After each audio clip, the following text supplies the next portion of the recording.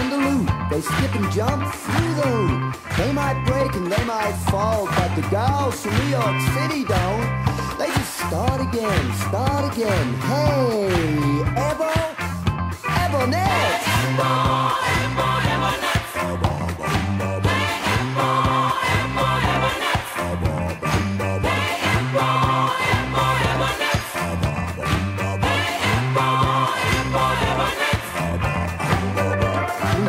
The golden angels. Oh, the four green angels. Ah, the five-town diamond skippers. Yeah, the pleasure of rope rippers. In those dark and lovely skippers. Those five-town diamond skippers. The skip they do's a double dutch. That's them dancing. Skip they do's double dutch. That's them dancing.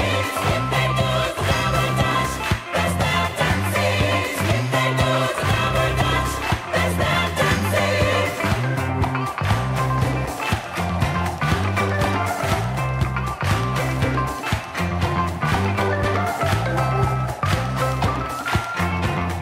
Hey, swing those ropes round and around. All the teams, change your partners now. Somersault through the hoop. Leap to beat the clicks that keep on coming. Hey, watch your feet. To win the double dutch, stay jumping. Hey, Ebo, Ebonets.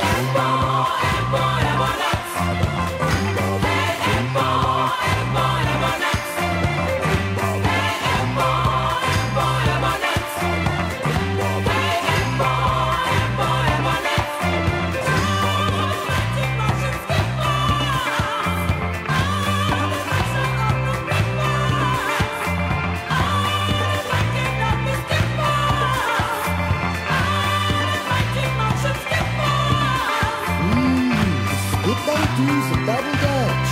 That's them dancing. Skip they do's a double dutch.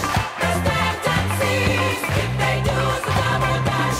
That's them dancing. Skip they do's a double dutch.